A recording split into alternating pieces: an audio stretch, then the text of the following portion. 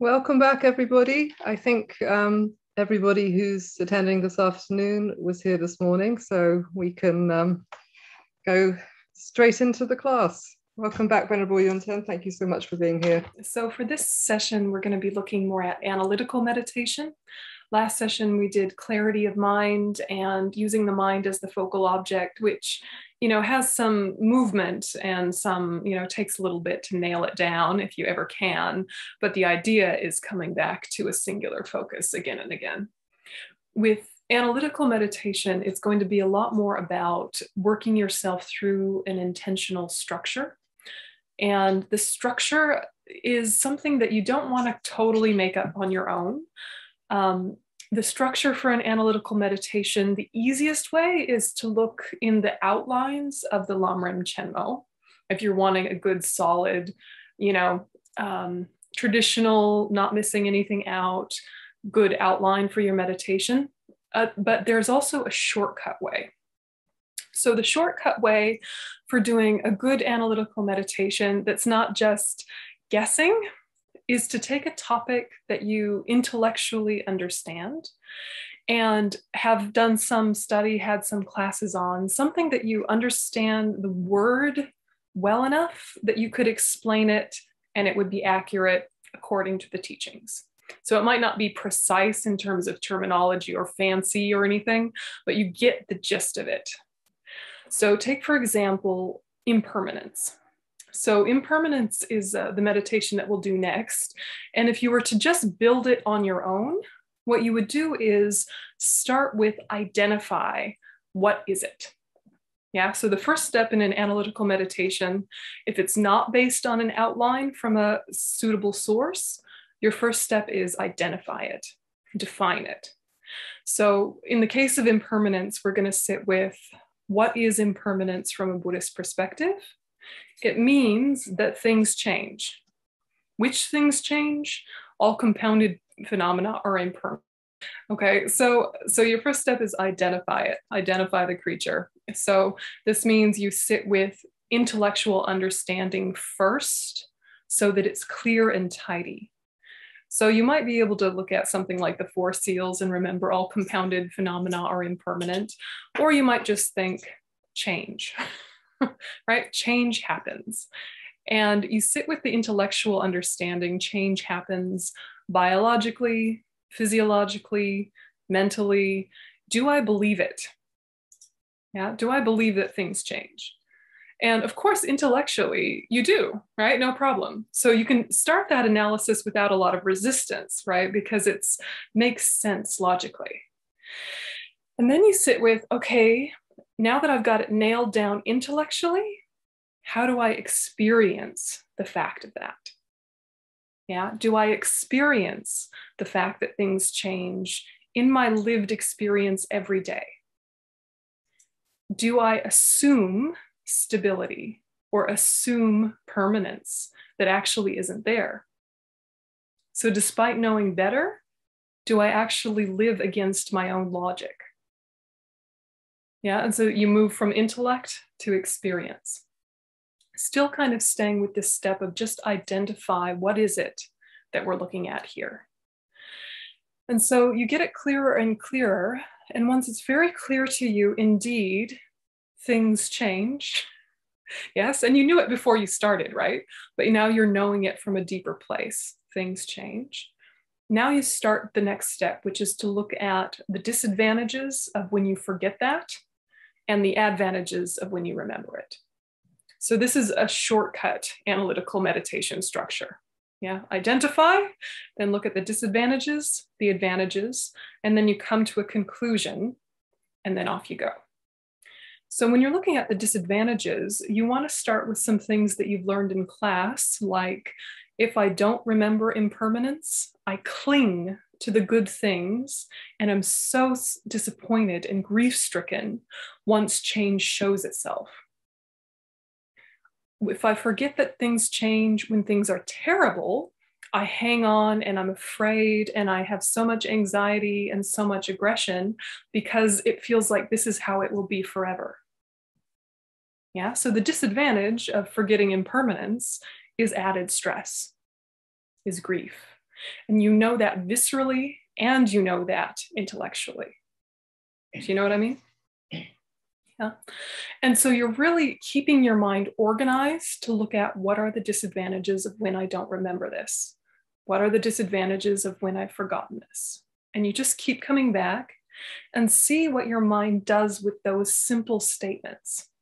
And the way it's a meditation and not just a reflection is that you keep yourself there and you say, I'm not going to drift off into miscellaneous tangents, even if they're Dharma tangents. I can do that later when I'm reflecting. I can do that later when I'm having a cup of tea, but not now. And then when it feels like you've really nailed experientially, it has really contributed to the stress of my life to forget this, then you shift to the advantages of when you remember it. So again, intellectually and experientially, both. So you can start intellectually, maybe with things that you've seen in other people or things that you've seen in communities of how much more flexible, how much more accessible, how much more fun things are when you're remembering the fact of change. Yeah. And then you kind of get more personal and you think, how have I been when I've entered into an event or a relationship or a job with a background assumption this is not forever? And kind of how more spontaneous and playful and light things can be for you. Yeah. And there's a reason that you start with the heavy news before the good news, right? Because you want to end with the good news and you want to end with things that will keep you inspired and uplifted once you leave your cushion. So once you look at these advantages, then you come to the conclusion, which is basically what you started with, which is it's important to remember impermanence. Yeah, or it's important to remember compassion. And it's so basic and you were already convinced, but now you're coming to it from a place of more depth, more resonance, and it's more likely to carry with you off the cushion. So that's a really basic analytical meditation structure if you're not using one of the traditional outlines. Do you have any questions or thoughts about that before we just jump in and do it?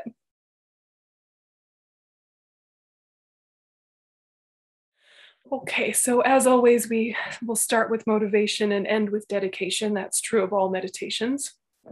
And preliminary to that, it's nice to focus on the breath, even if just for like 2 minutes, because focusing on the breath helps the surface distractions settle a bit.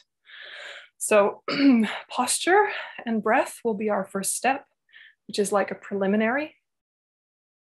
So just be in your posture really experientially. How does it feel to be sitting? How does it feel to have a body?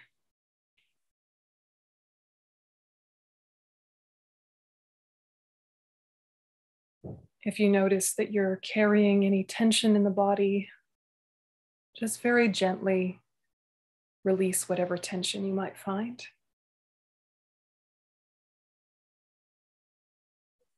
As if you're bringing a warm gaze to those areas of tension.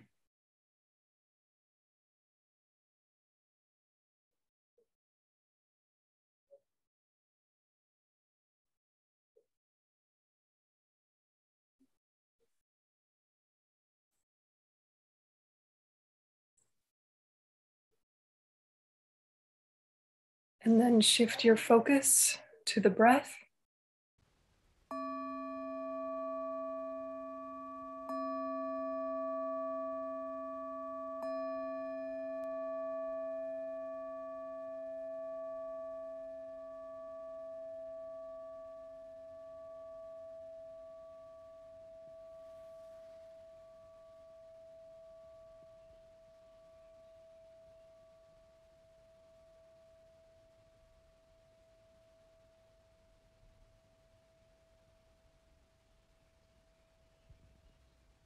And different thoughts will come and go, and you keep making the choice not to suppress them, not to follow them, just simply choosing not to give them your interest. Back to the breath.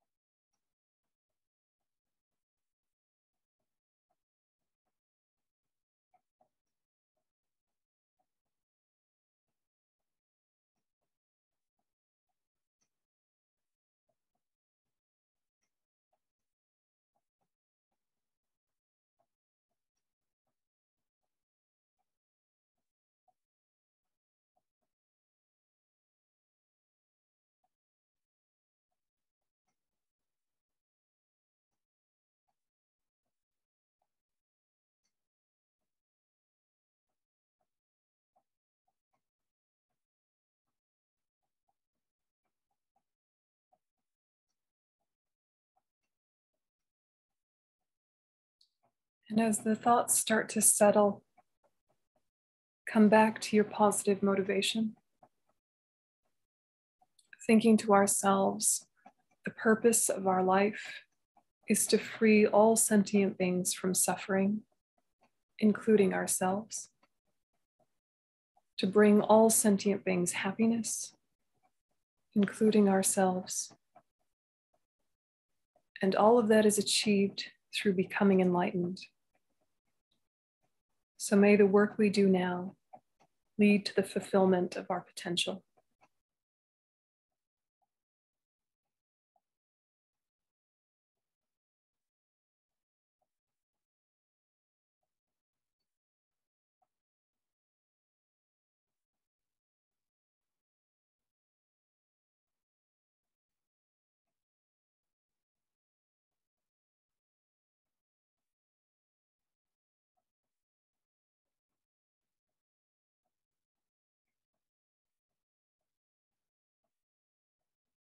And consciously shift to an analytical mind that asks, what is impermanence? What is this concept in Buddhism? Explain it to yourself.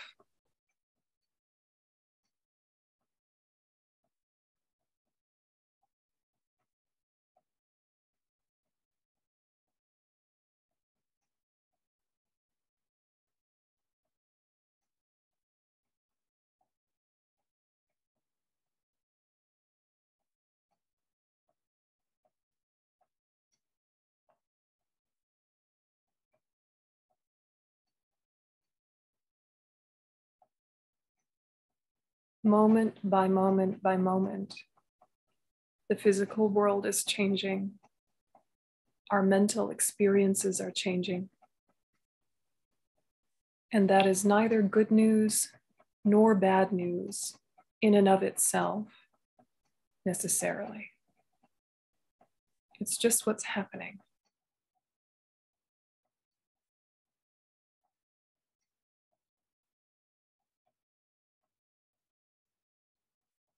Why is understanding that important on the spiritual path? Answer that question to yourself in your own words.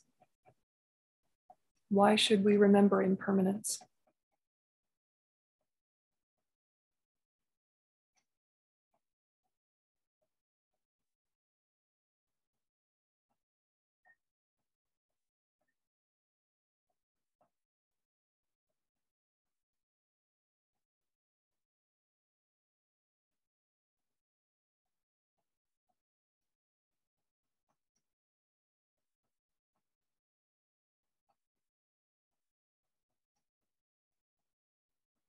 And the short answer is that in understanding impermanence, we are able to let go, both letting go of what is difficult and letting go of what is pleasurable, because both of them will change.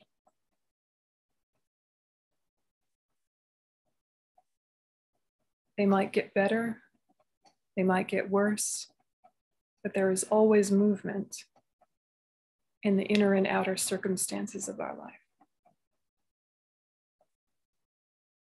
Remembering that on purpose, it is much easier to let go,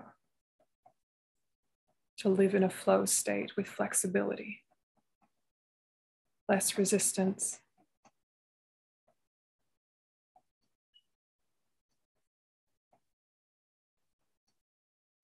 And so become more specific and ask yourself, what are the disadvantages so far in what you've seen when people forget about change? So start in general, start intellectually, and just ask, what is the problem with forgetting about the fact of change? What negative impact comes from that in general?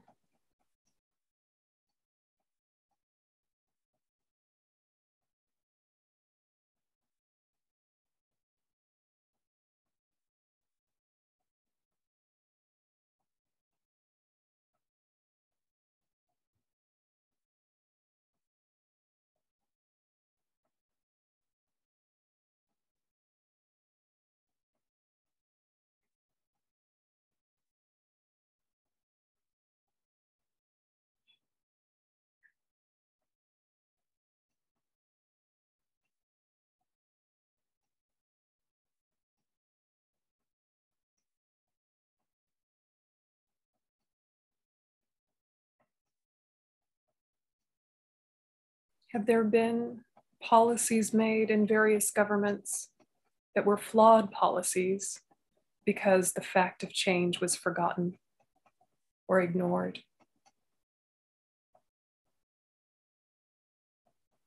Have there been choices within your workplaces that have been problematic because of forgetting change?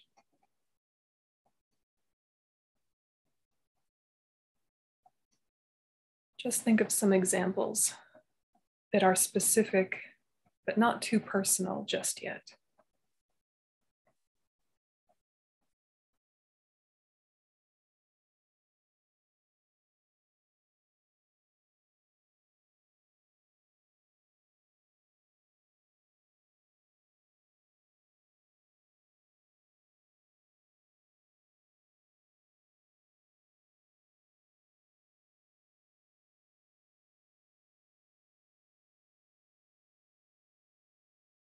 And gradually get more specific and personal into your own life.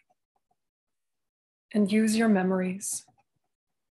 And think about times that you might have made your own life harder and more stressful, where there was more grief because you forgot that things change. Situations, relationships, your own opinions, all of it in flux. When has forgetting that hurt you?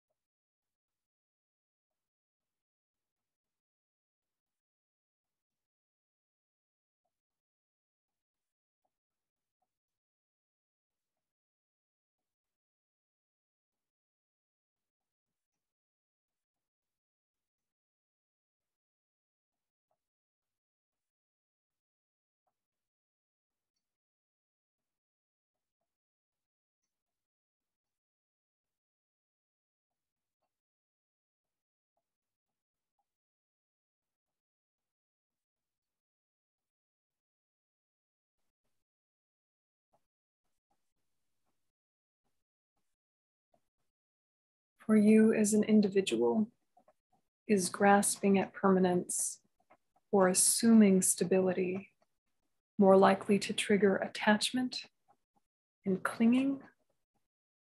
Or is it more likely to trigger aversion and fear or anxiety?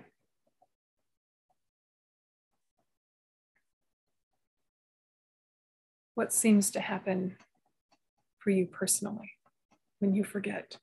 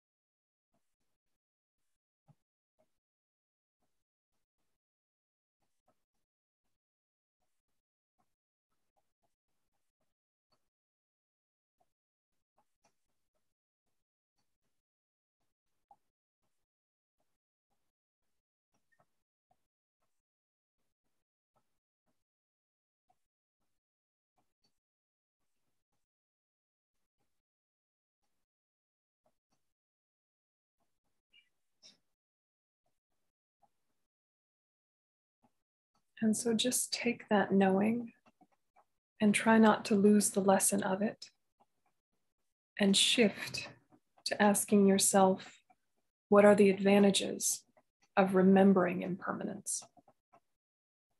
First, in general,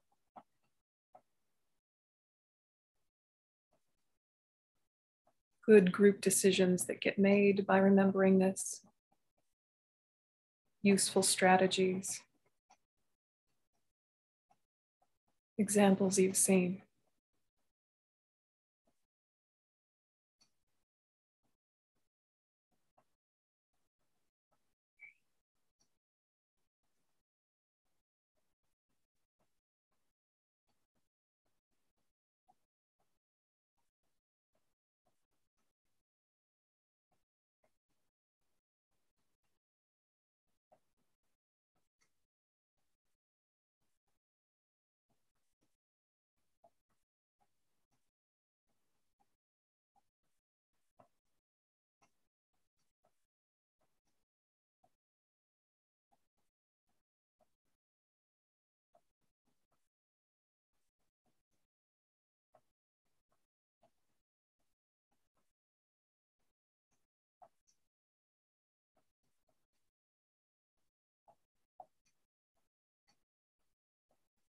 And shift to thinking personally and specifically in your life when the fact of change has been right on the forefront of your mind during an event, during any kind of situation or relationship, or even in viewing your own body or your own mental health.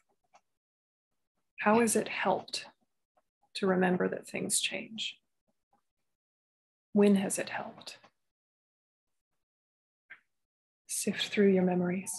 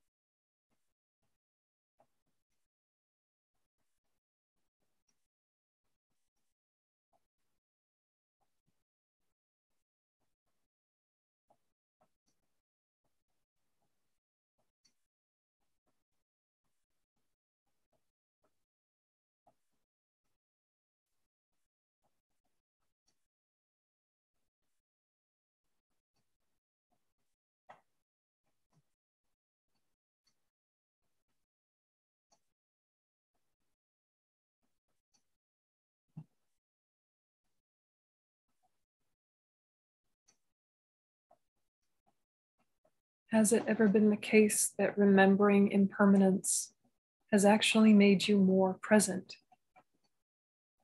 more engaged? By remembering, this moment will pass.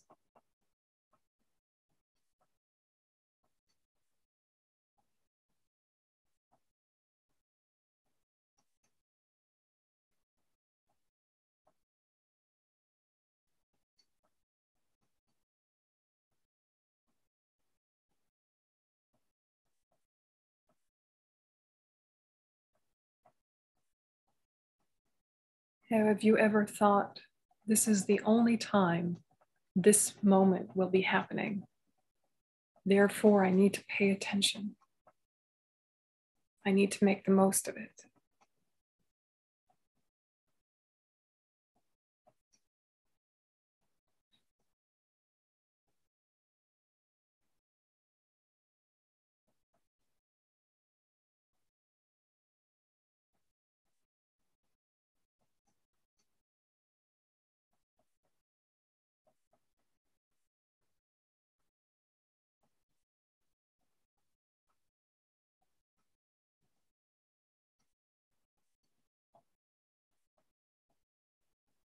There might be moments where the potential for grief, like the grief of separation, was very strong. But you made that grief less because you already assumed change was happening. You were ready for it. So there was no shock adding to the separation grief.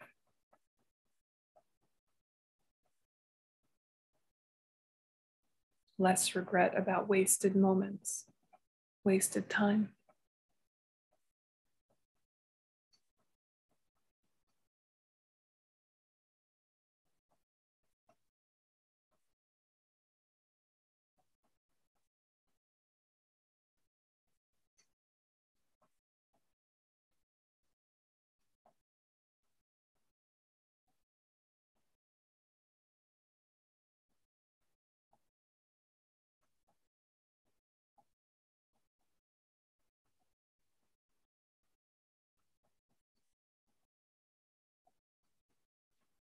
And so see if you can land on the conclusion that remembering impermanence is vital to the spiritual path and is also just helpful with daily stress relief. See what conclusion you land on in your own words about the importance of remembering this truth.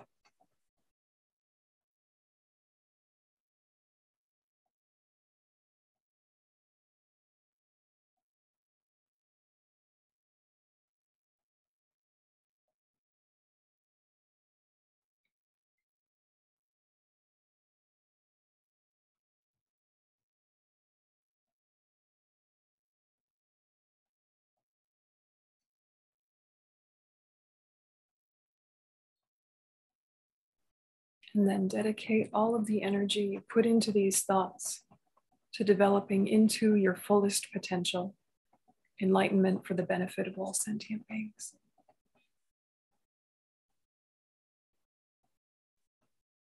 And you can relax your attention.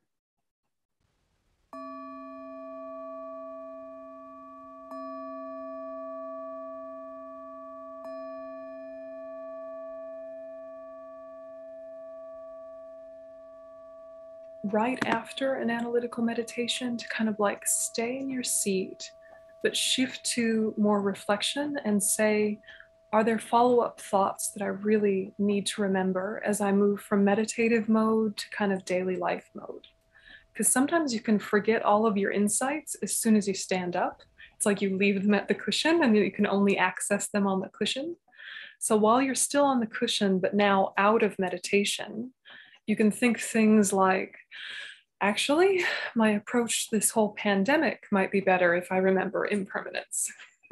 Actually, the way I engage with this relationship later today is going to go better if I remember this mood that they're in or this mood that I am in is not the way we always are. You know, and you're like immediately bringing it into your daily life. You know, you just kind of like let it roll around in your head without that intensity of focus of meditation, but still in it a little bit. Yeah. Do you have any insights that are fresh, or any questions that are fresh are also a good thing to sit with? Like, is there a little piece of impermanence I hadn't quite touched before? Let's write it down. Or is there a question I've had that I didn't realize that was my issue or my obstacle, and you write that down? So anyway, if you have any of those questions or insights, you can share them now, but it's also a really good idea to do that after an analytical meditation. Do you guys have any thoughts you wanted to share? Sure. Yeah, Nakompa? Impermanence? Yeah, regarding impermanence? Concept. I guess I have two questions. One is love also impermanent? I'm talking about true love. Is true love impermanent? One question. Yep. What's the other one? And if all things are impermanent, what about nirvana? Is nirvana permanent or impermanent? Forever, eternal, that seems against the doctrine. Yeah, they're good questions. They're good questions. So it's really excellent if you're having those kind of questions right after an analytical meditation, like write them down, bring them to your geshe. It's really important. To answer your question, is love impermanent? For us, love changes moment to moment. And so we might say, I have loved someone for 20 years, but actually your love comes and goes. Yeah, so sometimes you're angry, sometimes you love them, sometimes you forget they exist. Yes, and it rotates around. And it might be that your general opinion is goodwill. Your general opinion is, I want them in my life. I value their presence in this world. I want them with me, whatever. You have an underlying like opinion about them, but the way you actually feel changes constantly. Yeah, so for an ordinary person who's not realized, love is definitely impermanent. Yeah, definitely changes. If we want, permanent love, we need to be a Buddha. Yeah. And, sometimes there's a misunderstanding about a couple other philosophical ideas in Buddhism. One is, are there any things that are permanent? There are lots of things that are permanent. We talk about impermanence more because those are the problematic things. Yeah, like there are things like uncompounded space is permanent, right? The emptiness of inherent existence is permanent. Lots of things are permanent, but they're not the things causing trouble. So we don't talk about them so much. Nirvana, which from our perspective we call liberation, is not complete Buddhahood. And so it might be an unchanging state without suffering, but there's still work to do for it to become full omniscience. So there might be an upgrade to nirvana, but that state without suffering, once you've achieved it, it's not going to suddenly give you suffering. You won't suddenly suffer again once you've achieved it. So if that makes sense. Yeah, like that. Yeah. Janine? Yeah, one of the things that was coming up for me was kind of the solidity of expectations or the way that things should be as being kind of an aspect of permanence. And I was wondering if you could speak to that. Yeah, it's a good one. And like, what is fair in terms of expectations of people, maybe as well? Yes. Yeah. And I think that there's a delicate dance we have to do, which is what are appropriate negotiations to make with people and agreements to make with people and promises and commitments to make with people, while at the same time realizing we're not the same people who made those commitments after 2 seconds. So, I have ordination vows for my whole life. Lots of people have marriage vows for their whole life. We make these promises for our whole life as if we know who we're going to be tomorrow, and there's like an absurdity in that, isn't there? But we can make an educated guess about how we're trending, right? We can make an educated guess about, so far it's been useful to be in this situation. I think I shall continue. And promises have power, don't they? Promises have power rather than an incidental, let's just see how it goes, remembering impermanence even too much in a way. Let's just see how it goes day to day. It's like too loose. It loses some power. It gets diffuse. Yeah. But then thinking, I will always believe today, what I believe today, I will always believe, is also setting ourselves up for some disaster because our opinions are changing, and they should evolve and grow and deepen. So I think that it's this really razor's edge of acknowledging change can still have a continuity of agreement. So what this looks like day to day might change, but there can be an underlying agreement that the best relationships have mutual respect and genuine affection. And we promise to maintain that, and we will try to do it in this form, or whatever. Yeah. And like in the workplace, we're going to have this system of communication and conflict resolution. And if that gets out of date, we're open to, new ways of doing it. We'll start with a majority model, and then we'll go to a consensus model, and then, we'll move around and just, so you're making a commitment because that is a container for power to build and momentum to be gathered and keep going. But you're also having enough spaciousness to know we don't have control over every piece of anything, even ourself, especially ourself. We don't have control over all the factors. So it's like you land on a promise, but you're landing lightly enough to shift if it just doesn't make sense anymore. So it's really difficult because there are some promises that our opinion about them is going to change over time, but we still need to keep the promise. And there are a few cases where the promise itself might need to be broken, but that also then weakens the power of our promises. This delicate dance. So given that, what would you add or ask?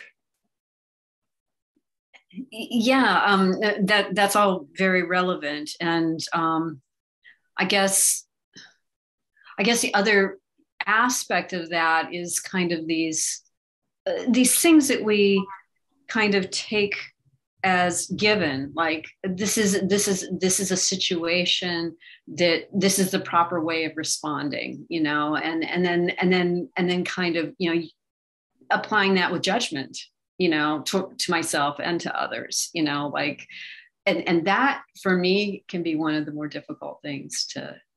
Yeah, because there's change and then there's evolution too, right? Yeah. Like, I think that part of our grasping at permanence problem is that we also think that everyone's trajectory and like series of experiences are going to lead them to the same conclusions that we have. Like we're all magically going to come to the same conclusions given enough years and just general life experience. And then you meet someone, maybe your exact same age and similar socioeconomic status, racial background, et cetera, and they have a totally different opinion.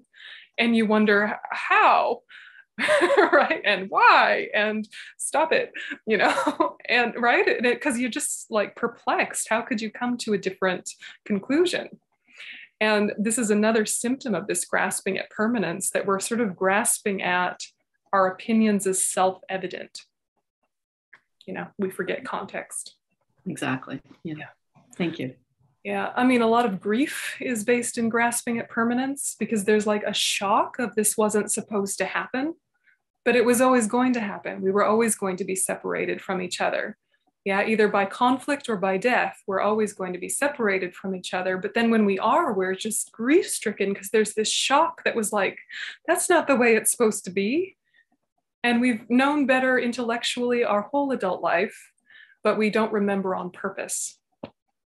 And we don't remember on purpose that we're dying ourselves and that our own life is impermanent. And if we did, we would live so differently.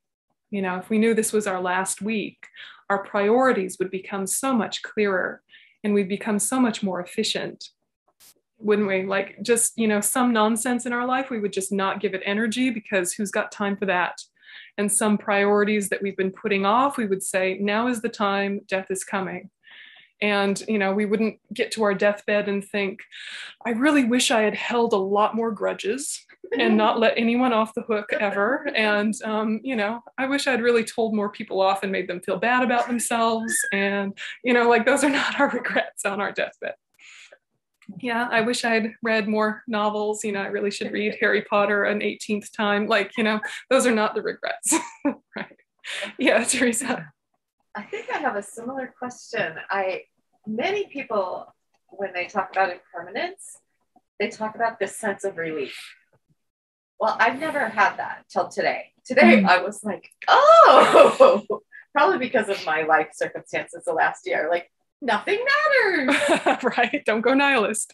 But yeah. So it felt a bit like, wait a minute, that feels a bit too far, but it feels like a good realization. Yeah. But maybe a bit too far.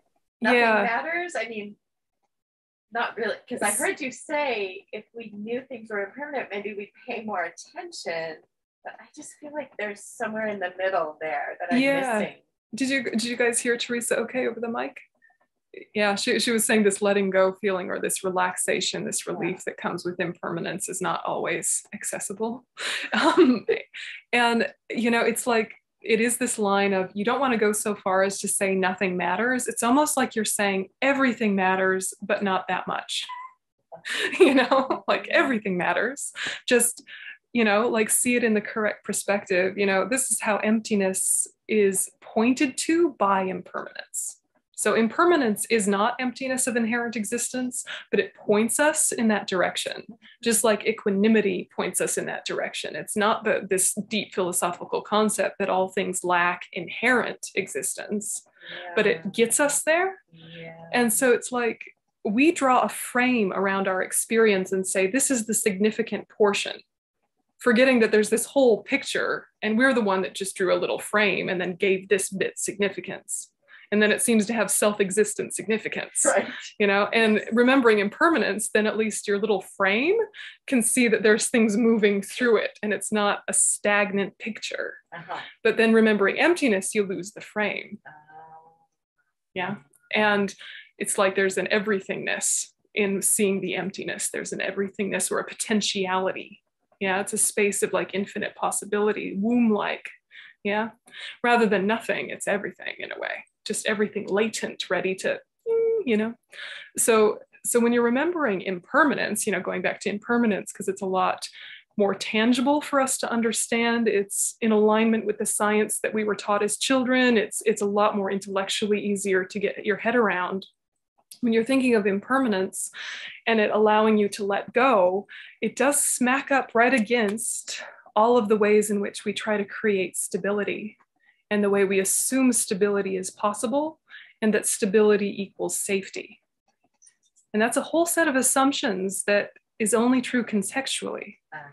You know, stability could equal safety. Stability could equal stagnation. You know, stability is never as true as it seems. You could, you know, have your retirement option perfectly organized. You could have your mortgage paid off and then the economy could crash and all sorts of stuff happens, right? So it could feel like the illusion of stability has been achieved. And there's a practical aspect to, well, get organized, but assume it will fail. Maybe that's you know? the really fun feeling. I think that's the really fun feeling. Yeah. It's never going to go just as we planned because we don't have control over all the pieces. which is not to say don't impose some control on your life, please do, but managing expectations is very much fueled by remembering impermanence. And sometimes with these intellectually easy concepts, we run over the top of them. You know, we miss the profundity because we get it and we got it years ago and we might have gotten it before we even met Buddhism. It's like, yeah, things change. Yeah. You know, so we miss the profundity a little bit and how much in denial of it we are day to day. You know, imagine how different it is, like when a child hurts themselves and they don't know how bad it is, and they're looking back at their parents and like, was that bad that I scraped my knee? And if the parents are like, oh, darling, oh no, then the kid cries, right? Or they look back and their parents go, oh, ouch, okay, we'll get that cleaned up, and then off we go. And they're kind of brisk about it. The kid's like, okay, not a big deal. Okay, not a big deal. You know, and they're like not sure if it's a big deal or not, you know, because they don't have a sense of the way things change or how long this feeling will last, you know. And so we forget sometimes too, when we're in the heat of this is painful, sometimes we forget our life wisdom, which is, I have never felt this way forever, even though I've felt this way before. You know, that even something terrible like grief has waves and shades and movement within it. And so the worst feeling on earth does not remain just like that.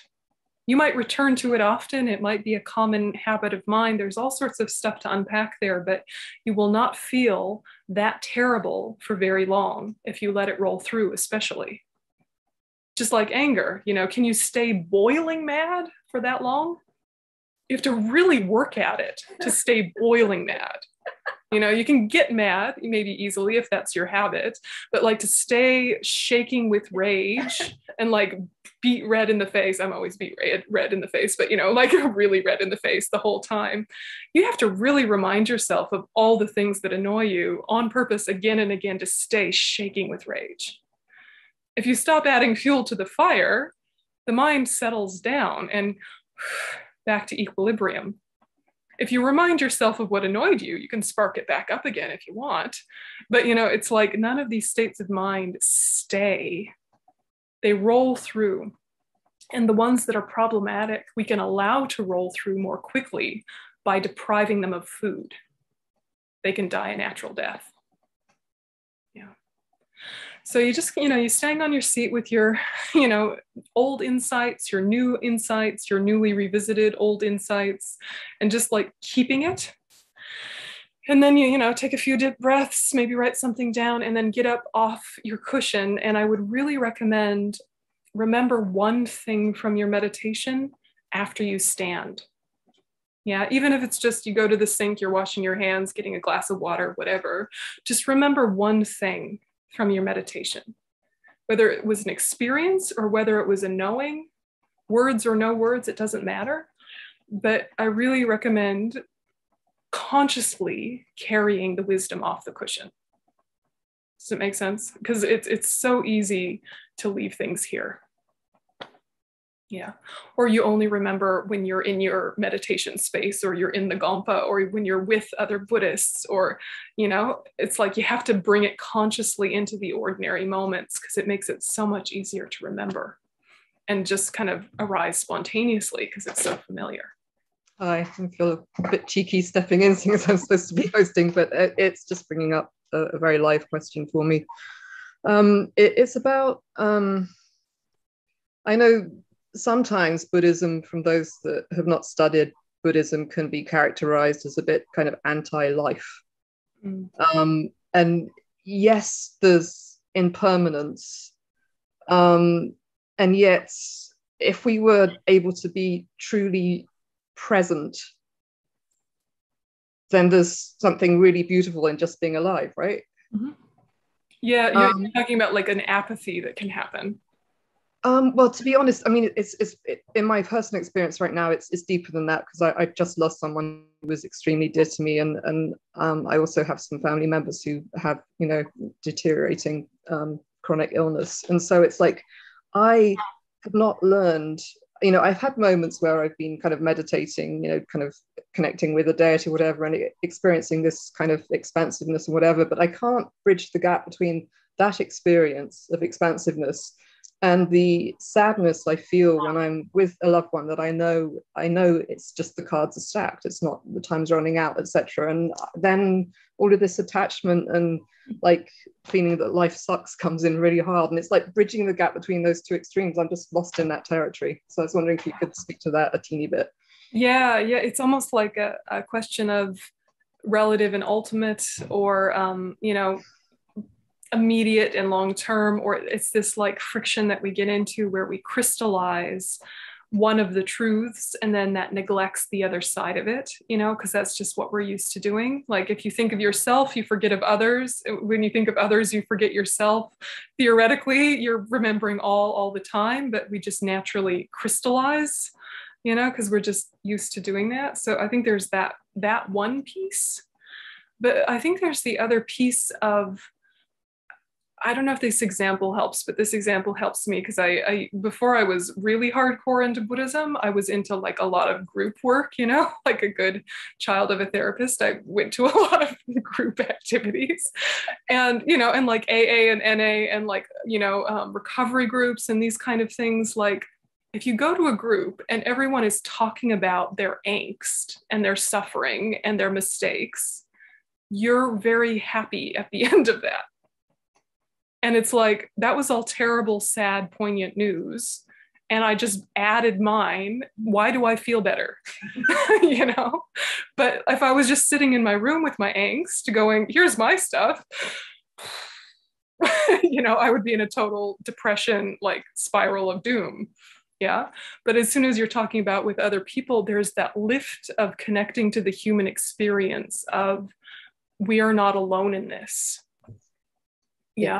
And so I feel like the spaciousness that we experience in meditation can be tied into the relative, which is this thing that I am feeling is part of the universal human experience that I am now connected to. And this very pain is the thing making me not alone.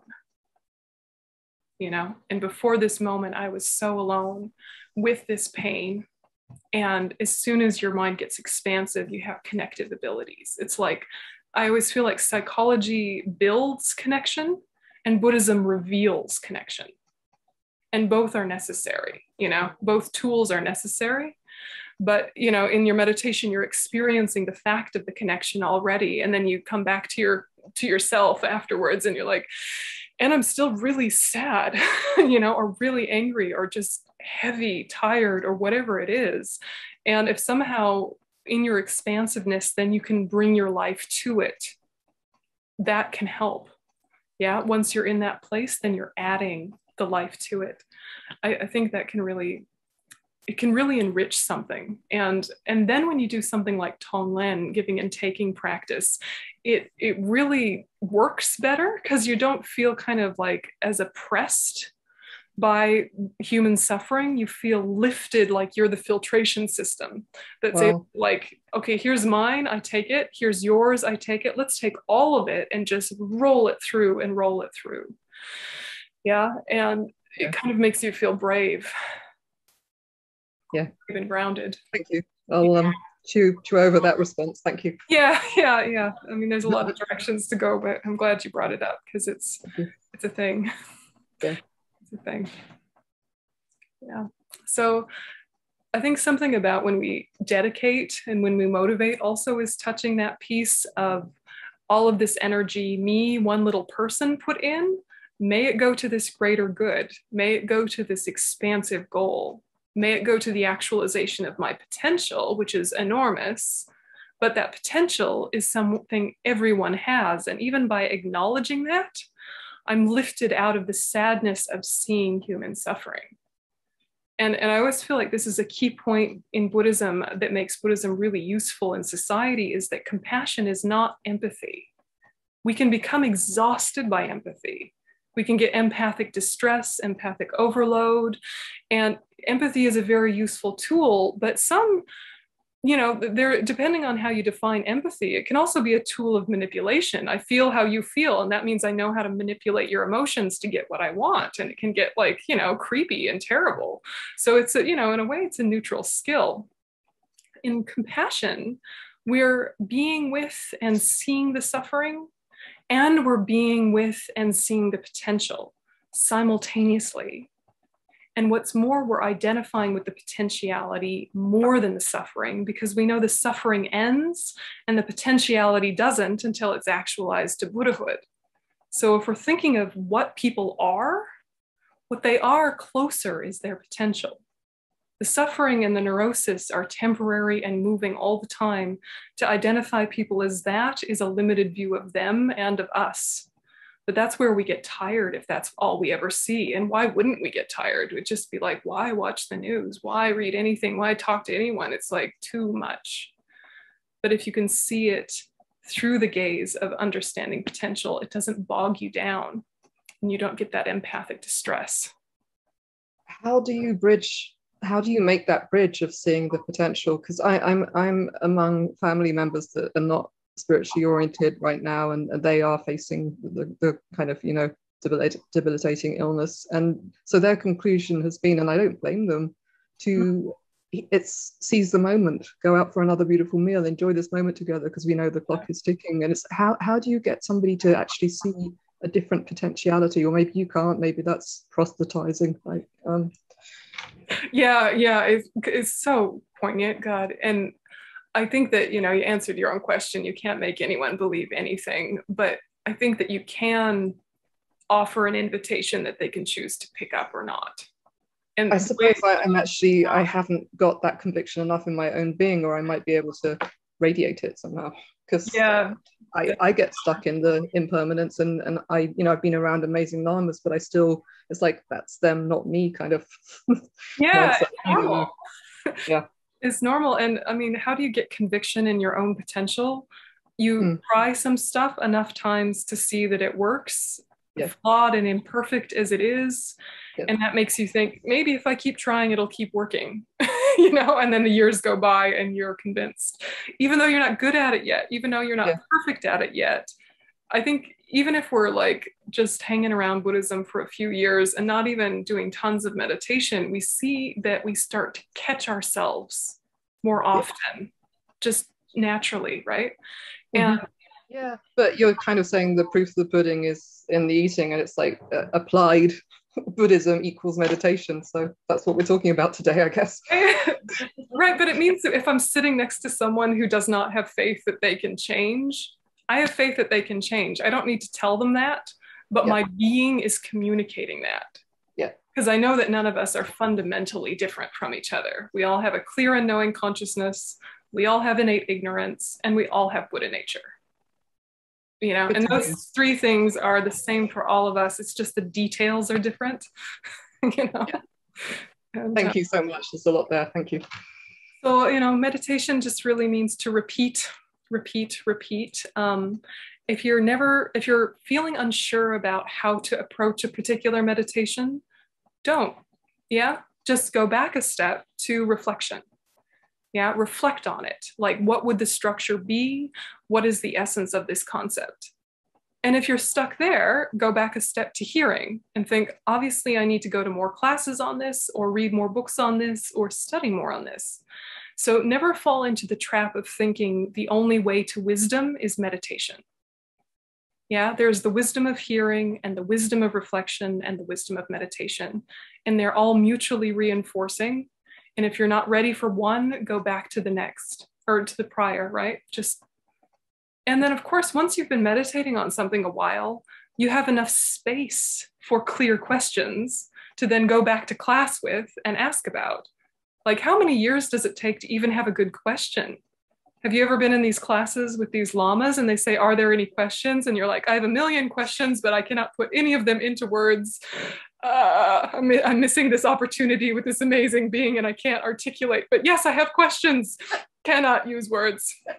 Explain the things, you know, right? It takes a lot of sitting to even like have a good question that's not just a ramble of context before getting to the point. So, you know, be pleased to have a doubt, or be pleased to have a moment of, here's where I'm stuck, because that is the gateway to wisdom. It's not an obstacle. It's actually a really good sign. My own teacher recommends keep a tiny notebook and pencil by your meditation cushion, because every once in a while, when your mind is settled down enough, you have a bit of a breakthrough that you don't want to lose. And so while you don't want to indulge a tangent, you also don't want to lose an insight. So you sort of push pause on your meditation, write down, this means this, I had not figured that out before, big star, put it down, go back to your meditation. Yeah. And that's really good training of, I will touch that, I will address that, and straight back in.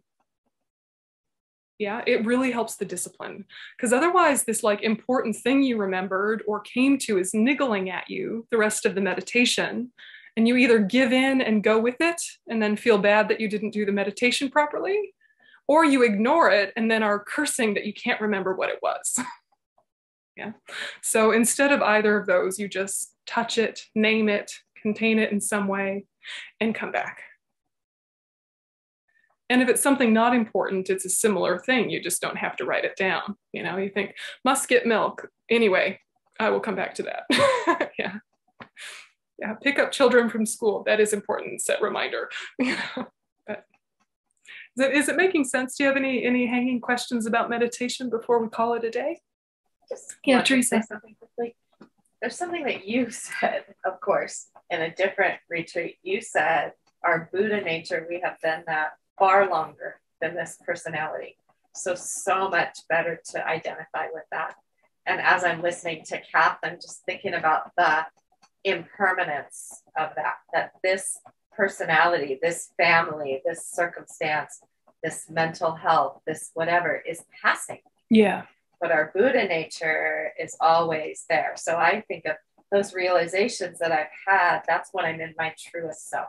Yeah, yeah, and your Buddha nature is really the most practical place to identify, even though you're growing into it and it's not like a finished product. It's not that you're a Buddha and you just need to wake up to it. It's not that simplistic, but you do always have that potentiality, like raw gold that can never be destroyed.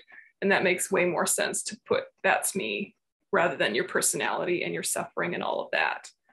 You know, all your personality and learning and stuff, you can think of as, here's some tools that have landed here, you know, and like I will pick up and use the ones that are still relevant, and I shall let expire the ones that aren't, you know, so I'm glad this all wound up here. But you're not so cling to it like that makes me good or that makes me bad. It's just like wound up here. Identity, place that on Buddha nature. Even though it's not the subtlest view, it is way closer. Okay, well, we'll dedicate. And thanks very much, you guys. I appreciate it. We'll just take a minute and dedicate that all this energy go to our full enlightenment for the benefit of all sentient beings.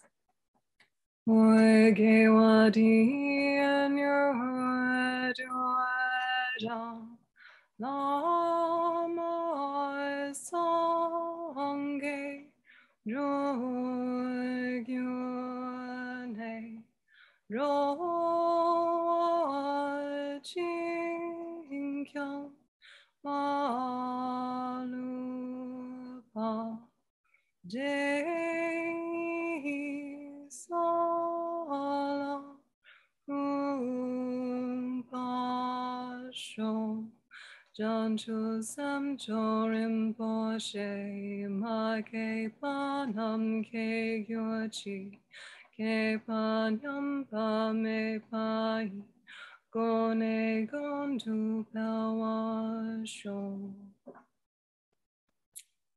Okay, thanks everyone. Thanks, Catherine. Can I just wrap up with a couple of quick announcements? Yes. Just to say thank you very much. We're so fortunate. Just authentically very grateful. And just to let everybody know, there are some more opportunities coming up to study with Venerable Yönten. It's again going to be this hybrid format of up to 10 people who register in a timely fashion can come and be in the Gompa because of the COVID restraints. And then any number of people can join online via Zoom. It's the teachings on the 6 perfections, which is the part of the Lamrim and training to become a bodhisattva. And that's Wednesday nights from now through until early December, and it's 7 p.m. Pacific time through to 8:30 p.m. Pacific time. Keep an eye out on our website or look at our newsletter for more information. And the calendar is the top left-hand corner of the homepage of our website where it says Dharma programs. That's how you can find everything that's lying ahead. And we've got lots of great offerings there, so please take a look. Catherine, and if anyone just rocks up without registering, there's some room on the porch that we can pop you on. So, you know, if you're random, you can sit on the porch and the speaker is turned so you can hear. So please register. But if you forget, porch spots available. Brilliant. All right. Thanks, guys. Thank you, everybody. Thank you very much.